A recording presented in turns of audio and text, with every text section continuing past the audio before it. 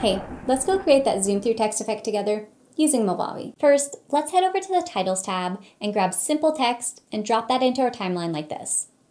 Now, let's go ahead and edit this text. So first, let's change the color to green. Then we'll just type in our message here, and below that, we can adjust the font to our liking. Now, I personally think that going with a bolder font works better with this effect, but go ahead and experiment with it to find what you like. So I'm going to go with impact, and then over in the preview window, I'm going to adjust the size to right about here.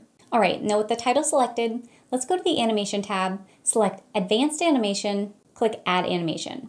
So now we can head down here to our text, right click on this first keyframe, and select Edit Keyframe.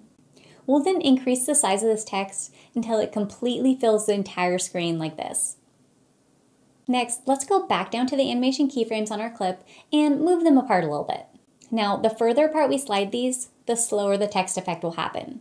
So play it a few times to make sure you like the speed, and just make small adjustments until the speed looks right to you. The animation speed can totally change the vibe, so definitely take a second to get it just right. Alright, so next, we're going to click above or below the title clip, and we're going to click Add Selection. We'll then reposition these purple selection points to encapsulate just our title. Next, let's right-click inside the purple area and click Export Selection. We'll then select our preferred export settings and then hit Export. I typically use pretty high export settings because it usually makes my effect turn out better, but definitely go with what works best for you. Once that finishes exporting, I'm going to pull that rendered clip right back into the timeline and place it right over top of my subject footage. If you don't have your subject footage in the timeline yet, now's the time to bring it in. Then I'm going to go ahead and hide this original text by right-clicking on it and selecting Hide Clip. Now, I like to hide it instead of just deleting it so that it's out of the way, but I can always go back to it and edit it if I need to.